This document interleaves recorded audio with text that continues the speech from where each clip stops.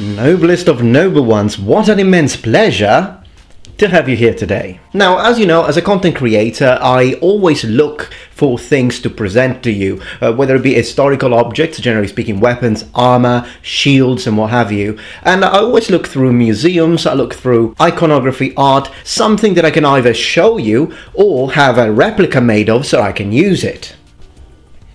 Easier said than done. Generally speaking, in the making of my videos, I use either books, or I use PhD theses, or I use museum pages. To cut a long story short, let's say that we're looking at an object, say a breastplate. So the very first thing I want to know when I'm doing my study to prepare the video for you is what culture is it associated with? Is it Central European? Is it Northern European? Is it Roman? Is it Etruscan, Greek, Japanese, and what have you? The very second thing, the very next thing that I want to know before we talk about the thickness of the plates, before we talk about the shape, before we talk about whys and whos and what is it made of? I want to know what this is. And in this case, this is a titanium alloy, by the way, just for a previous project of mine. Not historical, but very interesting and very fun. Ow. Learning what a historical object is made of has become a nightmare. Why? Because of the continuous and ever most popular usage of the expression copper alloy.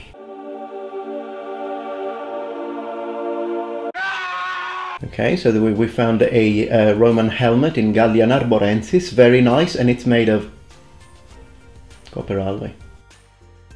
Okay, that's a very interesting museum piece. What is it made of? Copper alloy. Several of the helmets being part of the hoard were made of... I believe that the reason why they're writing copper alloy all over the place now is because either they are lazy or they don't know. And I'll get back to how we could know and why we should know in a minute. But when I'm reading a book and I'm looking at a historical object, for example a helmet or a hinge, for crying out loud, into Roman armor, for example, if you tell me it's copper alloy, you might have as well just told me it was metal. Yeah, sure, I know it's made with copper and something else, but if you don't tell me what that something else is, I don't know anything. Is it brass? Is it tin bronze? Is it arsenic bronze? What is it? I need to know. Now, I understand that oftentimes we don't know, and other times I think that a lot of these people that are writing these books that I love, by the way, so it's not like I'm attacking these people. Please keep writing, because I shall keep reading.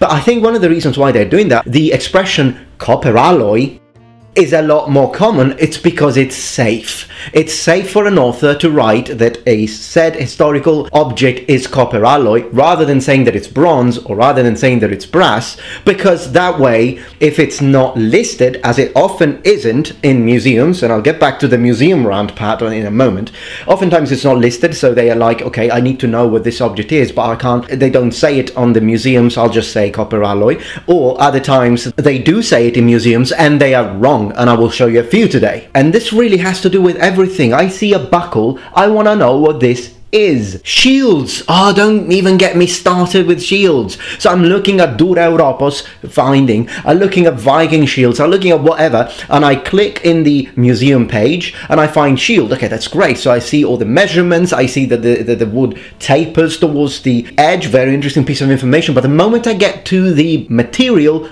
it reports wood. Is it pine? Is it ash?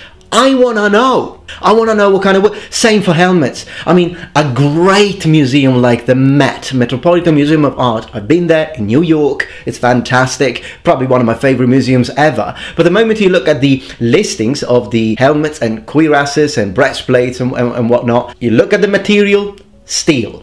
Is it carbon steel? Is it mild steel? What's the percentage of carbon? Was it heat treated? I mean, all of these things really define an object, because the moment you tell me steel, or even worse, copper alloy, I know almost as much as I did before. Now, I understand that a lot of people are going to come to me and say, well, yes, but some objects we just don't know, and destructive tests obviously cannot be conducted, because a destructive test, meaning you remove a piece of the object and then you analyze it in the lab, those would immediately tell you what it is, percentages of all the different components. That would be great. But destructive tests, of course, are a no-no, because these are important historical objects and you don't want to take a Greek helmet and remove a piece. I understand, but destructive tests are not the only ones. In fact, there are quite a lot of other options that can tell us what an object is made of. These are what are known as analysis by surface methods. XRF, X-ray fluorescence method. EPMA, electron probe microanalysis. EDS, energy dispersive X-ray analysis. Optical microscopy to determine the alloy composition.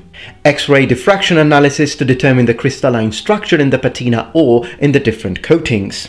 And I am just scratching the surface here, and these tests have been done and would release us finally of this expression, copper alloy. When you're looking at a historical object, of course, the conditions are not the same as a replica, modern replica, and therefore you can't really tell what the heck that is if you don't do the proper tests. Given knowing what culture produced that helmet and also what time, in what specific period it was made, I can kind of have an idea if I have done my research properly, because, for example, in this case, as I said, it's made of brass. Now, brass usage changes dramatically throughout Roman history. So, in the 1st century AD, for example, brass accounted to 37% of all the alloys used by the Romans, whereas at that time, I want to say leaded, bronze and gunmetal would have been something in the lines of 27%. But as we move forward, the amount of brass used as a common copper alloy decreases first to 27%, and then as we reach the 4th century, it will go all the way down to 4%, so almost irrelevant. So clearly, if the said helmet was produced in the 4th century,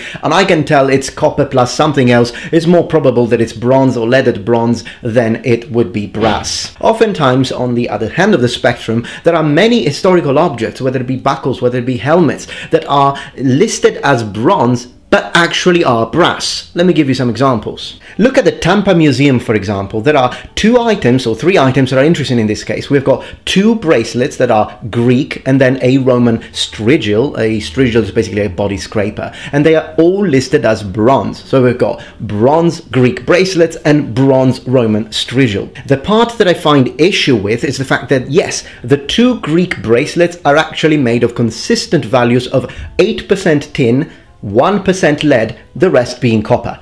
That's bronze, and it's actually a quite common percentage in the Iron Age. But when we look at the Roman strigil, when these tests that I was mentioning were actually performed, then we find out that there is no tin at all, and there is actually a 20% zinc.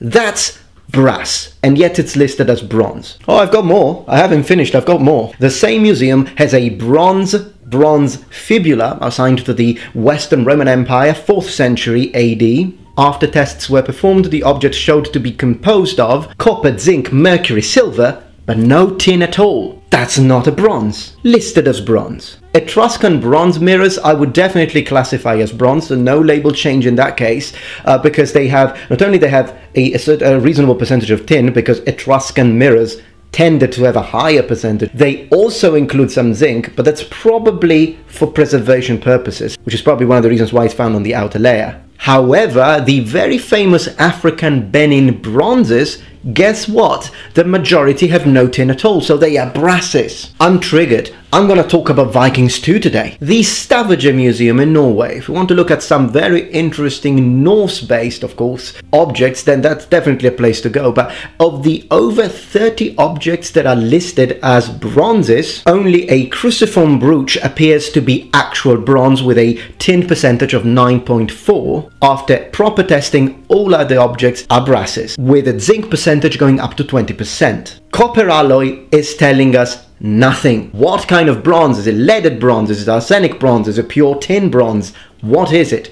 And don't even get me started on tinning. You see, tin was very important in the classical period because, of course, it was one of the components to make bronze, which was what you used to arm your armies before the actual switch that many populations, such as the Romans, did with their armaments, switching, generally speaking, from bronze or copper alloys to iron. And the reason for that switch, you'll find a link in the description below because I made a dedicated video about it. But tin also had other usages. usages, one of which is actually cosmetic. You can mix it with copper to make bronze, but you can also use it afterwards on an object to cover it, to create a patina that will change the look from a chromatic point of view, which was fashionable. The problem with the lack of interest, I would say, towards what an object is actually made of brought, again, museum curators to classify an object as an object that was silvered, where in reality there was no silver at all, it was tinned.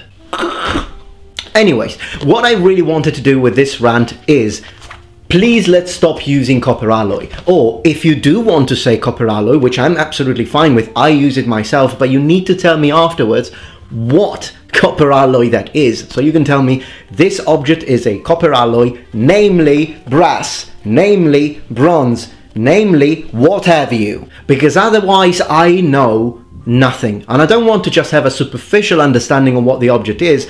Also because I think it is rather poignant understanding why a certain alloy was preferred over another, because that could be a mirror into the political situation, religious situation, economic situation, the trade, where there conquests and trade disruption that actually made people choose one kind of alloy instead of the other. There are many things that looked together with the writers, with the historical events, can create a three-dimensional picture of what was going on at the time, which is what we are trying to do. And by we, I mean all the great historians and little passionate amateur me. Anyhow, stay noble, stop using copper alloy, let me know what the heck a thing is made of. This is made of paper, by the way, and paper is made of trees. These coins are made of silver, and they are props that I use for my videos. They look like Roman coins. Very nice. Yes, this is polished brass, which I find very nice. You muppet. Water. It's made of 3 atoms. 2 atoms of hydrogen and 1 atom of oxygen. You're welcome. I hope you enjoyed this video, noble ones. I will see you again on Wednesday for a very special episode where I'm going to smash stuff into oblivion. I will be looking forward to see you there. Don't miss it. And remember, the Metatron has spread his wings. Goodbye.